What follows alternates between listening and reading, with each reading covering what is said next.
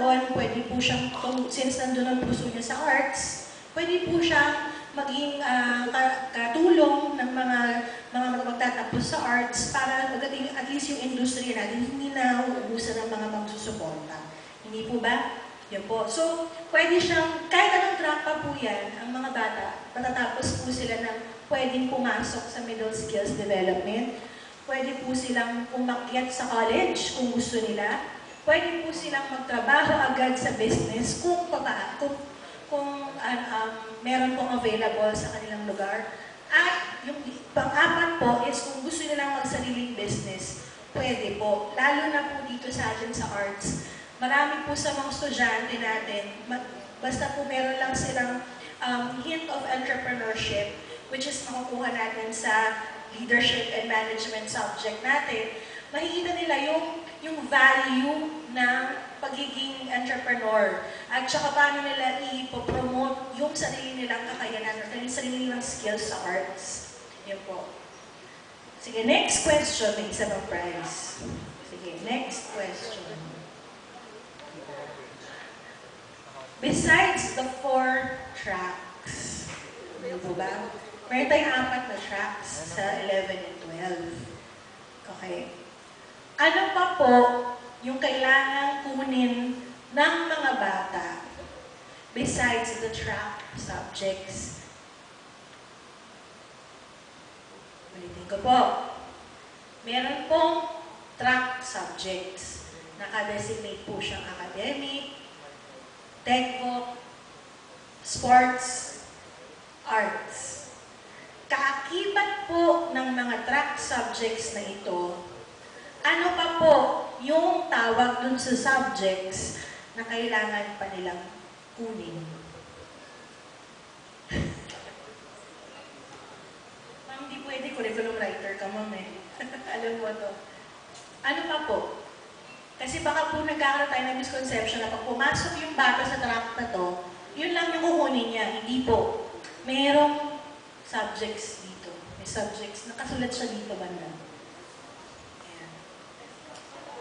Sa text po. Text niya po sa akin. Wala pa rin eh. Okay. The first answer comes from 09. Wait. So,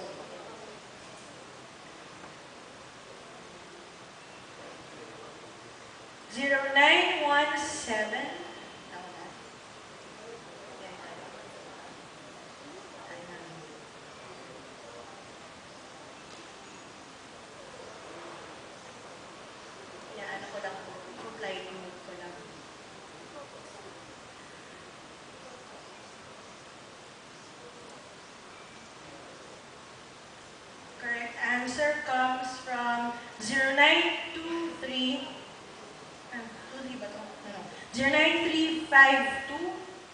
75445. Ma'am, yes. Yes, your answer is correct. These are the core subjects. Siyempre, alam na ni Ma'am yan nandun sa last time. Okay, so core subjects po. Bakit? So kahit, let's say po, meron po tayong mga estudyante na hindi po siya galing sa SPA school, pero gusto pa rin po niyang kumuha ng arts and design track. Paano sila mag-meet sa gitna nitong mga estudyanteng galing na sa SPA? Meron pa pong core subjects. Lahat po sila dyan pantay-pantay. Opo. Tapos, in-event man po na magustuhan ng bata, meron po estudyante na bisang gusto lumipat ng ibang track. Pwede pa rin po kasi yung core subjects, pare-pareho po yan, regardless po kung ano yung track na kinukuha nila. So, pwede pa rin pong makuha. But then, sabihin ko po sana sa inyo na kung maaari po sana na makagawa po tayo ng culture mapping. Yun po talaga yung pinaka-importante, nakita niyo po dun sa last part ng video, na kailangan po maging partner ng school ninyo yung mga kalapit na business dun sa area ninyo. For example, may iba po kaming may region po na nakapagsabi, marami po sa area nila ng t-shirt designing. Hindi po ba ito ay pasok din po sa ibang medium nga lang siya ng pag-visual arts, ina-apply lang po sa shirts. So they were asking us kung maaari pa siyang gawing partner business. Kung pwede rin po yun. Yung iba namang school, nakikipag-partner sila sa animation. So meron silang, yung mga malalapit po na schools doon sa mga lugar na merong computer graphics, computer games, and animation. Yun po yung i-offer nilang track. Yung iba naman po malalapit sa theaters, yan, pwede po dyan yung mga arts, performing arts na subjects natin. So, kailangan po talaga na makipagkilala na kayo sa mga taong ito sa inyong mga lugar. Simulan nyo na pong makipagkaibigan and make sure na itong friendship ninyo with your partner businesses talaga naman pong magiging firm. Kasi po, sila po yung partner natin para magkaroon po ng chance yung mga bata na ma-expose dun sa pwede nilang pasuking trabaho later on. Yan po. So, meron pa po bang ibang katanungan? Si ma'am, hindi ko pa nabibigay yung price niya. Bigyan ko po muna ng price niya, ma'am.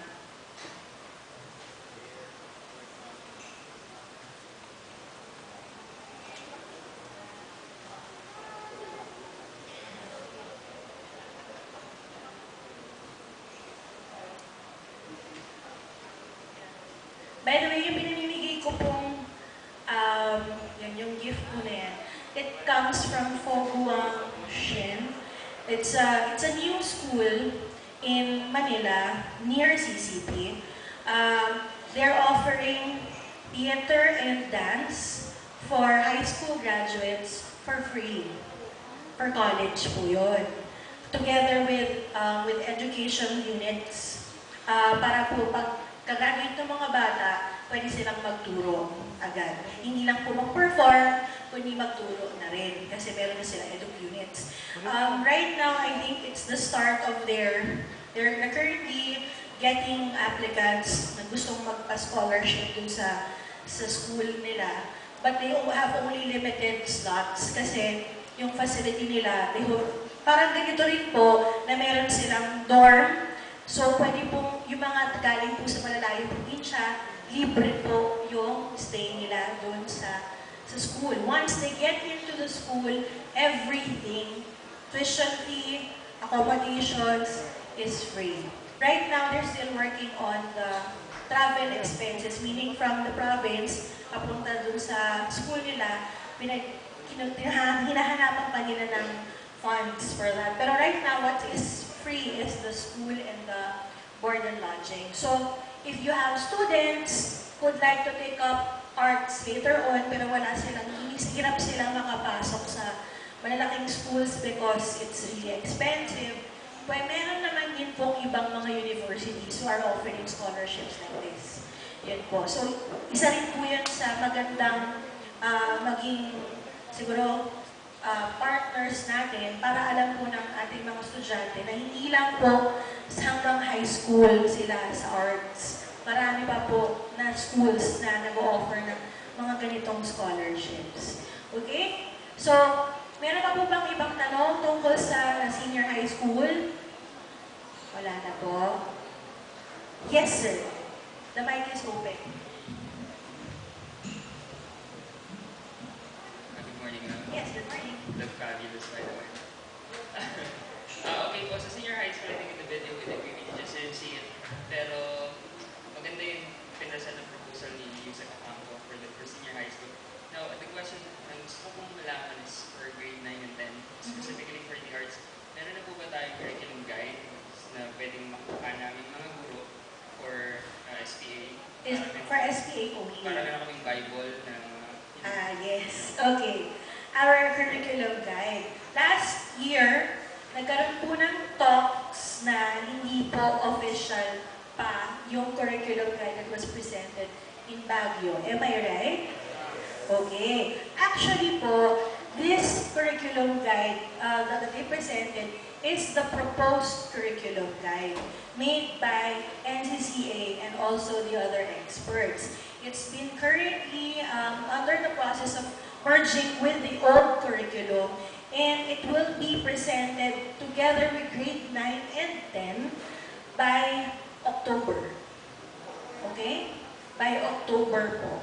Right now, dapat po talaga meron pong sanay-guro for next week.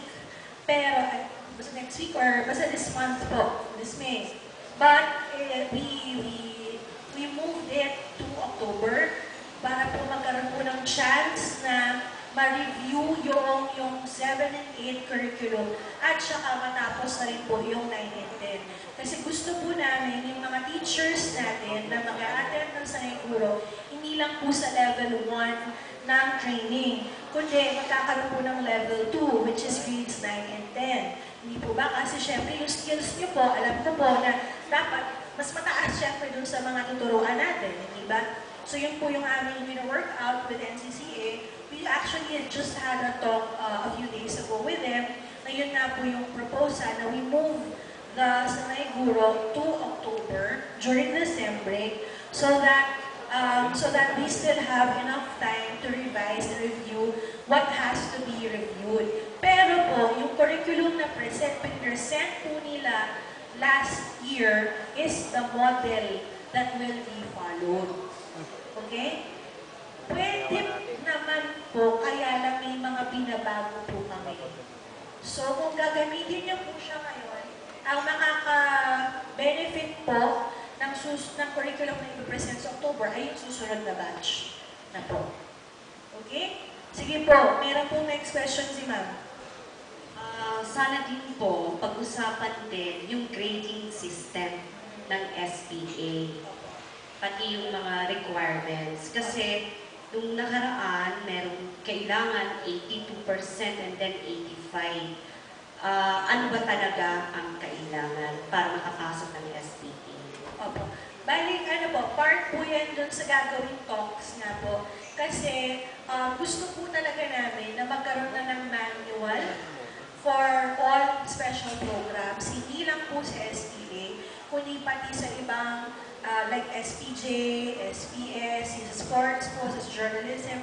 Basta lahat po ng special programs, magkaroon po ng isang manual na pare-pareho po yung implementing guidelines na susundin. So yun po yung pina-finalize pa po as of now. Yun nga lang po, mas binibigyan ng priority as of this few months yung 11 and 12. Kasi po, gusto na po talaga namin matapos ito para maibigay na po namin sa inyong lahat. Yun po. Yes, ma'am. May question po si ma'am.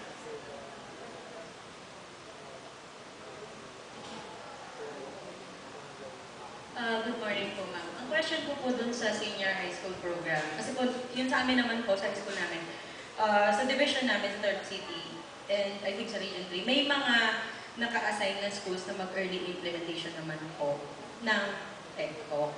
And to identify what TechVoc course to offer depends on the available resources of the school. And prior to that, we had surveys. And we determined yung sinasabi nga po, ma'am, kanina, mapping, industry mapping naman yung nangyari sa TLP. So the question is, ma'am, halimbawa po sa isa pong high school na may population po ng 1,500 students or in a year level, 300 students. So iba-iba po ang interests niyan. And ang kaya lang i-offer ng school turns out sa available resources and sa faculty ay itong particular na scores na to. Like, let's say, food and beverage lang, ma'am. Paano naman po yung needs ng ibang students? This is, I'm talking about TechVoc, and meron pang regular. And what if na-determine yung school namin, hindi kami pwedeng mag-offer ng STEM in the SHS? So what will happen to the rest of the students in their grade 11 and grade 12? Are they stuck on that specific course or only? Or paano po ba yun, ma'am? Thank you po. Right now po, since hindi naman po natin kayang pondohan na lahat-lahat ng school sabay-sabay na mag-o-offer ng lahat ng tracks, what they have been proposing is to have a track, certain school to offer one track muna. Okay? Hindi po lahat ng track pwede i-offer ng school ninyo. tama po si ma'am, paano na yung graduate kung hindi niya gusto or hindi niya gusto yung track na in-offer sa school niya. Lilipat po siya ng school. Ngayon, kung wala po siya, kung lilipat po siya ng school, yung school po na lilipatan niya ay kailangan po mag-provide ng dorm facilities. Isa po yun sa titignan bago po maaprubahan na senior high school yung school. Okay? Meron po tayong task force who have been going around the country to check certain schools if kaya ba nilang mag-offer ng senior high school. Sa ngayon po, meron palang 115 private schools na natingnan. Yung public schools po, hindi pa po siya naaaprubahan which schools will be given the senior high school tracks. Kasi po, pinabalik po yung survey ni brother because of, I think there was some misalignment with the data. So yun po yung inaayos pa nila kung ilan ba talagang bata ang kukuha ng ganito at ganitong track. Yun po. So, pero ngayon po, yun nga po ang inaano nila is, ilipat po talaga yung bata sa next nearest school na meron ng track na yun na gusto niya. Kasi nga po, para makuha niya yung gusto niya talaga ng track. So, ito po, kung may bala po yung school ninyo na mag-offer ng senior high school of a certain track, kailangan po talaga meron sana kayong dorming facilities. Yun, for that. Yun po yung number one talagang titignan, the facilities. Kasi tulad po na sabi ni Yusek sa video, kunyari sa Maynila, hindi po naman tayo pwede magtayo ng agri-fisheries sa Maynila. Kasi wala naman po kaming lupa masyado na sa Maynila, lahat po puro buildings na. Hindi po ba? So, yung mga ganong aspeto po, tinitingnan talaga. Halimbawa, gusto po ng school ninyong mag-offer ng arts and design track. Titingnan po, kompleto ba? Kaya ba ng facilities ninyo? Meron bang available resource persons? Hindi na po, kahit hindi mo na teachers, available resource persons dun sa area ninyo para magturo ng mga subjects na ito. Yun po yung mga tinitingnan. But besides that, tinitingnan din po yung paano po yung gagawin na yung scheduling po ng subjects, kung ilan po yung kakayanin ng senior high school classrooms at yung junior high school classrooms. Yun po yung tinitingnan talaga. Any other questions po? Yes, ma'am.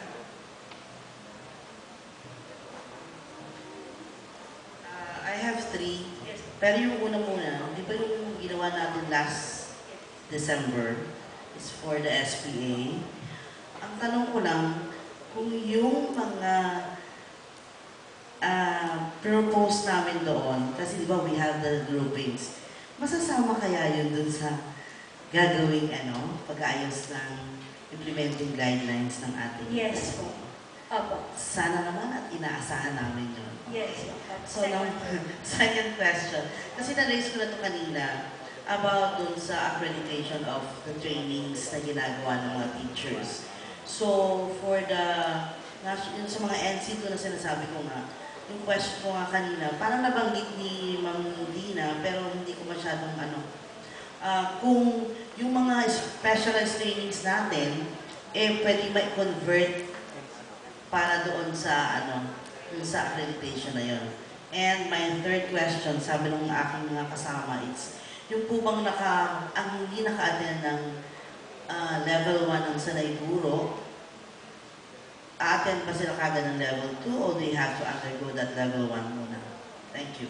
Sige po. Sagutin ko po muna yung second question kasi nasagot ko na po yung first. Okay.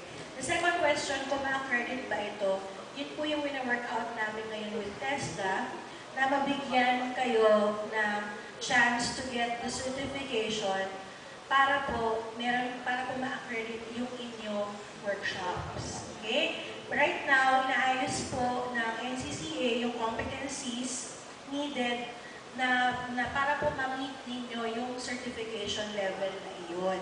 Hindi pa nga lang po siya na-finalize with TESDA, but it is already ongoing. Okay, next po, yung mga hindi po naka-attend ng level 1 before, pero gustong umattend po ng workshop this October, based on what we had talked about the other day, meron pong level 1, may level 2. You have to attend level 1 first. Kasi iba po ang skills development ng level 1 sa level 2. Mahihirapan po kayo mag-catch up, or baka mahirapan kayo mag-catch up sa level 2. Okay? So, dapat po talaga, level 1 muna, and then level 2. Dalawa po yung ibibigay ng NCCA na levels. Okay na po? Ano pa po? Last one. Apo. Okay, yung memo po na hindi nakakarating, honestly po, hindi lang po memo ang hindi nakakarating, kundi pati learning materials ay hindi po nakakarating. Tama po? Yes. Okay. Alam po namin lahat yan. At alam na rin po ng ating mga boss sa taas. Ang hindi rin po namin maintindihan ay kung bakit po nangyayari yun. For example, meron pong mga ilang cases na meron ride shops or workshop na ngayon na po yung araw ng workshop, ngayon pa lang po darating yung memo o bukas pa po darating yung memo. Ang dahilan po ay sira daw yung fax machine. Okay? So, tinatry naman po namin na i-update. So far, yung iba po kasi, may iba po tayong, I understand, may iba po tayong mga boss na ayaw po ng through text message or through email. But then, ang ginagawa po talaga namin when we send out the memo ay mga 3 or 4 po na paraan. Yung isa po, pag talagang DepEd advisory siya, nasa website, nasa email, nasa fax, nasa telepono pa. Okay? Lagi pong ganon. Pero pag normal na letter or memo po, hindi na po namin i-upload sa website. Pero definitely, meron po sa email, sa fax, at saka sa cellphone ng inyong director. Ngayon po, ang problema na lang is somewhere between the recipients in your regional offices. Okay? Hindi lang po sa memo yan, pati po sa learning materials. For example, may isa pong region, pinadala na po namin ang grade 9 materials para sa mass training. But then, ang sabi nila, wala pa po sa division namin. But then we said, how come wala pa po sa inyo, yung katabing division ninyo, na sa inyo po nang galing yung deliver na materials, meron na. It turns out, kasi daw po naka-on leave po yung mag-a-accept no materials. Minsan po may mga ganyan. What I would suggest is for you to always check the website for advisories. Okay? Especially for SPA, kung may mga advisory po tayo ng workshops, meron po yan sa website. Alam niyo naman po yung website natin, deped.gov.ph. Kung kailangan niyo po ng kopya ng curriculum guides for grade 7 to 10 at 11 and 12, meron na din po doon. Nasa resources tab po siya. Under resources tab, you just click curriculum guides, nandun po lahat downloadable. Everything already is downloadable. Ngayon naman po, as for the email po, I understand you have a registration here. Yes, okay. Now, since it was already with CCP, and we have CCP is helping us create a directory for all of you. Hopefully, hindi lang po sa SPA, but also with other music and arts teachers in the regular schools, if we can make a whole community out of it po. Yun po yung next plan namin, para at least isang bagsakan lang po ng information, alam nyo na pong lahat. Yun nga lang po, medyo magsisigap lang po tayo na mag-access talaga ng internet regularly. Kahit once a week po. I-check po natin yung mga email natin, or kaya po, once magawa na po yung groups na yun, hopefully maybe in Yahoo groups or in FB, I hope this can be a source of putting together materials na pwede natin i-share sa isa't isa, regardless kung saan region tayo galing. Yan po. Yes. Okay, last na po. Pag may ibang po questions, alam nyo na po yung cellphone number ko, ha? Pagpakilala lang po kayo bago pag nag-text. Good morning po, ma'am. I am Mrs. Aison, principal po ng one of the newly open space po in the Division of Bohol.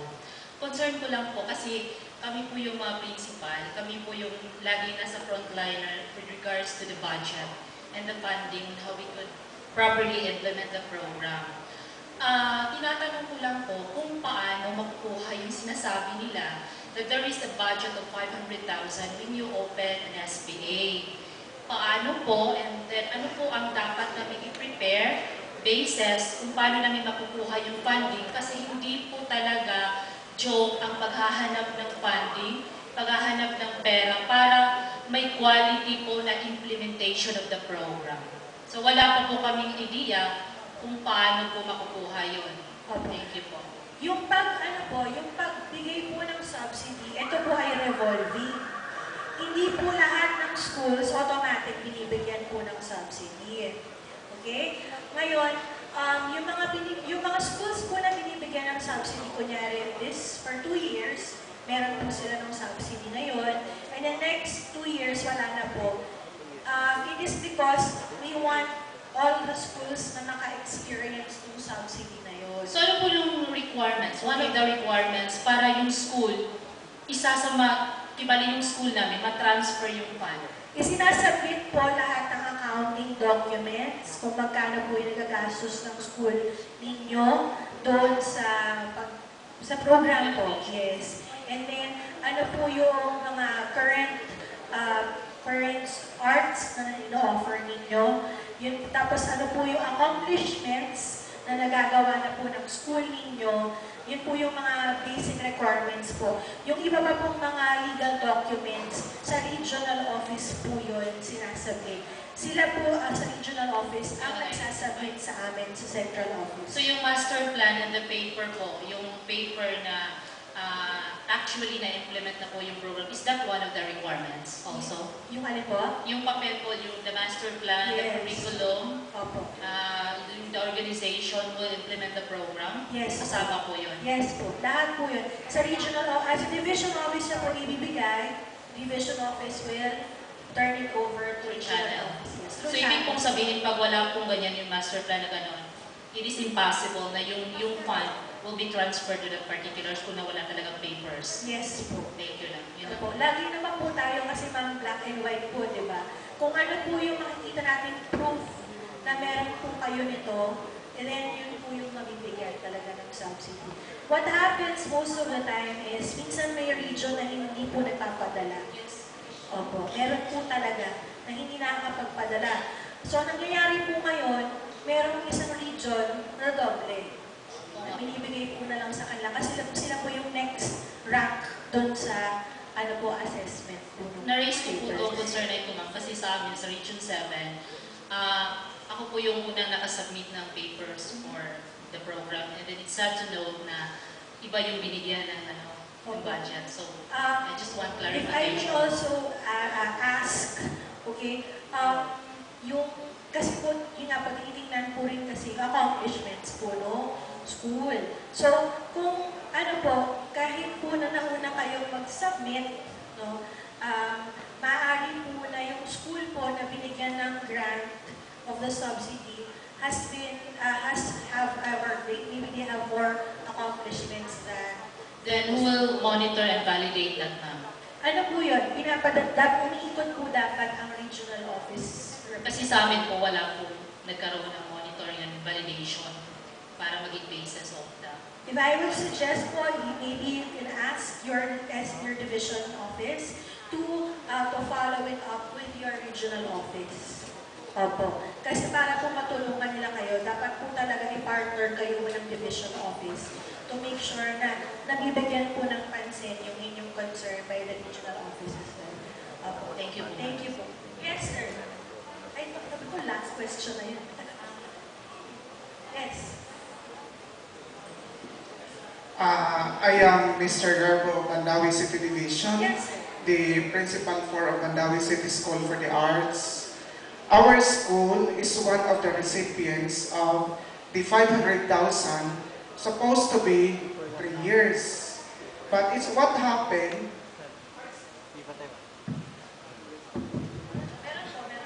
I was assigned in our school in November 11, 2011. So the funding for 2011 was spent for us in the year 2012. So natapos ko yung 500,000 expenses beginning of 2013 because it's very impractical to spend it right away.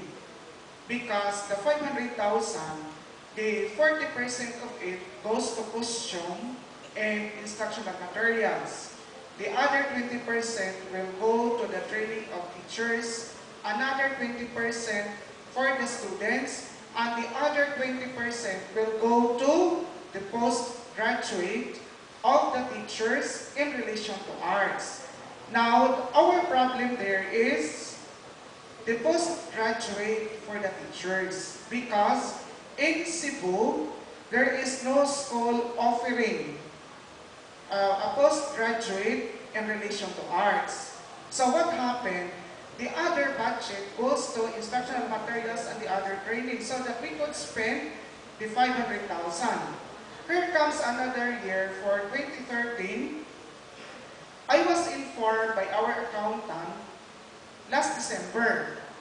And then she said, if that money will be downloaded to me, would it be possible for me to liquidate before December 30?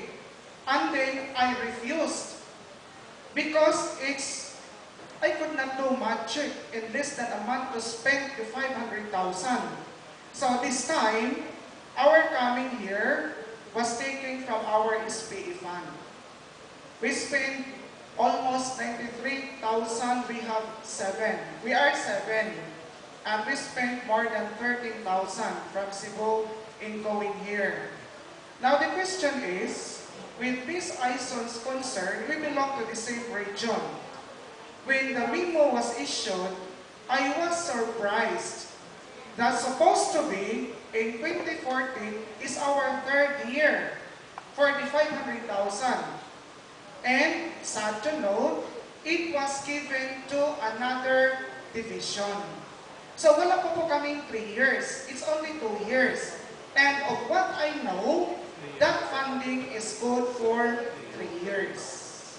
I think, And sir, then, excuse me ma'am, one of the basis is that the school had already won the different competitions in the national, the region, as well as divisions as basis for the regional office for the recommendation that that budget will be given to that division.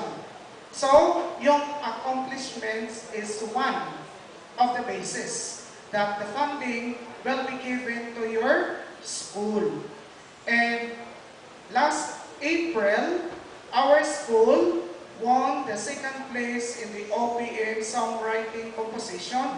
In the previous year in Tacloban, we also won the 3rd place in the contemporary street dancing. So in the national and regional level, we used to, palagi po kaming regional winner, the regional representative during the national competition. So for the other schools, that is one of the basis, the accomplishments of the SPE school implementation. Thank you very much. tulad po ng sabi ko kanina, sir, kailangan pong kumpleto yung requirements. So kung sabi nyo nga po, it was given to you November and you had to liquidate it at the end of December, kailangan po talagang magastos. Yun po talaga. Let's say for example, ma'am, yung nangyari ngayon, yung training ngayon pa lang. So paano naman namin yung gagastusin yung pera na wala pang training? Yung pera po na yun, sir, should have been the payment for what has occurred in that year before the end of 2013. Para po mabigyan kayo ng panibagong budget ng 2014, dapat po naubos lahat ng pera ng 2013. Parang bayad utang po yun doon sa nagastos nyo ng 2030. Hindi po siya dapat sana doon sa susunod na taon. Kayo nga, the accountant informed me last December. So paano ko naman ma-liquidate before the end of December? I think it's a matter of miscommunication between your accounting na lang po talaga. Kasi po meron po nilabas na memo tungkol na po doon na all money that was given to all institutions, regardless po, kahit po sa amin, ganun din, sa central office, lahat po ng perang ibinigay sa amin ay kailangan maubos at the end of the year. Hindi po siya pwedeng carry over to the next year. So, dapat sana ma'am, at the beginning of the year, pag January, nandiyan na. Pag January. At gusto naman po din talaga natin. Sana, yun nga lang po, syempre dadaan pa po siya dun sa proseso ng pag-screen kung kanino kung school ibibigay yung subsidy. So yun po medyo nagtatagal bago pa po sa atin maipadala dun sa pinakataas na level para mapirmahan yung mga papers to say na i-transfer nyo na yung pera.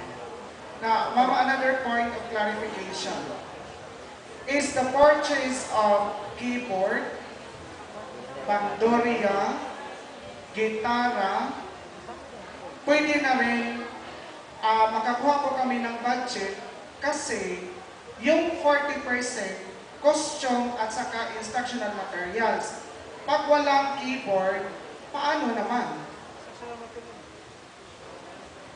And then another thing is, with regards to instructional materials, is the purchase of piano book will be also covered as the instructional materials? Unang-una po, para po ma-approve kayo as SPA school, ano na po ba yung facilities na meron kayo? Kasama po sir sa facilities ang instruments. Facilities and equipments po yun. So they covered yung piano book sa instructional materials. Books are instructional materials. So covered po. But the instruments is part of equipment. Hindi po ba, yun nga po, bago po tayo magsabing SPA school, dapat po meron na po tayo facility and equipment. Kasi po ma'am, nasira yung isang keyboard namin. So sir, dapat po ipagawa po natin yun. Hindi po yun under the subsidy. Opo. Okay, so thank you very much. Thank you. Okay. May very last concern na lang po ba? Is it the same, no? Different po. Sige, last na po. Kasi I know everybody is hungry already for lunch. Sige po. Good morning, Mom. I am from Tagbalangan, Samar. Yes. I'm Mrs. Rebecca Gabo. Hello po. Our school, in Samar National School, we have been implementing this program, this is my curriculum, for about almost 10 years. So when Sir Ronnie arrived in our school, we were so surprised when he told us that we were not, we were not registered. And we have been conducting recitals, mid-year and year-end recital. And we have been submitting reports and documentations about our recitals, and yet we... Siya po may kasalanan, joke. Sorry. Kaklarify niya po. Ang mukhang kailangan kong i-clarify yung word na hindi registered, no? Okay. Nung pumunta po ako doon, kasi hinahanap talaga namin kung saan yung original, SPA pilot school ba to? Alam po namin ang Region 7 ay Tacloban, tama po? So that means Region 8 yun. Okay, so matagal po namin kasing hinahanap sa listahan kung anong merong SPA sa Samar. Wala po kaming nakita sa listahan. So yun po yung pinanggagalingan ng hindi naka-release po. So pero kung ang inyo pong regional supervisor, yung mismong SPA supervisor po ninyo ay aware na may nag-i-exist ang program alam ko po na siya ay may coordination din sa regional, central office na merong nag-exist na SPA. So, tatanungin po natin si Ma'am Christine kasi sila rin po ay hinahanap din nila yung mga ilang SPA kasi marami din pong hindi nakalista sa inyo, ma'am. Tama po? Yun. Kasi we were wondering, what is this subsidy? Hindi pa, ma'am, clarify ko lang po, hindi po sabihin hindi naka-register, it means na hindi lang po nakalista. Okay? Pero po, ganito kasi yung nangyari. When we had the first batch of SPA schools na binigyan ng subsidy, okay, there were only 17. Okay? Binigay po yung power, binaba po namin yung power sa regional offices to approve kung pwedeng maging SPA schools ang mga school na gusto pang mag-apply. So, maaari pong nakaregister kayo sa inyong region, pero po, hindi pa po nila i-forward sa central office yung listahan ninyo. Okay? Ma'am, another ma'am, pwede pong pakiulit yung requirements para doon sa subsidy? Alin po? The best po na makausap nyo tungkol dun sa subsidy, division offices nyo na po. Kasi sila po ang unang-unang titingin ng inyong facilities. Okay? Opo. Ulitin ko ba, hindi po ibig sabihin na hindi kayo registered pag wala kayo sa listahan. Maaari lang po na inyong regional office ay hindi pa i-forward sa amin yung pangalan ng school ninyo. Kasi when I went into the bureau, we found out po that there were, for example lang po, no, out of the 34 schools na nakalista sa amin, may 100 plus SPA schools na po around. And we do not even know where these schools are. Yan po ang katotohanan. Okay? So right now, what we are doing, I am currently working with CCP, sila Ma'am Eva, sila po ang umiikot ngayon sa iba-ibang regions to gather the names of these schools and to check ano ba talaga, ito talaga yung SPA. Yun po. Sila po, tinutulungan po nila ako na makompleto yung directory po natin ng mga SPA schools. Para sa susunod po, lalo na po pag magkaroon tayo ng sining pambansa, hindi lang po through the region yung info. Maaari nyo rin po malaman kung ano pang iba-ibang mga events na meron. Kasi hindi lang naman po yung mga sining pambansa ang meron. Meron pa po minsan mga sing and joy, yung choir event po. Meron po ganyan. Meron din pong master classes for woodwinds, for orchestra instruments. Libre po yung mga yan. Kaya lang po, hindi po nakakarating yung information sa inyo. Kasi nga po, minsan hindi nga po nakalista dun sa aming listahan. Okay? So yun po. Hindi po ibig sabihin na hindi kayo registered. Okay. Okay, so I guess that will be all po. Thank you very much. And I hope patuloy po tayo sumuporta sa SPA. Thank you po. Palakpakan po ulit natin si Magboo.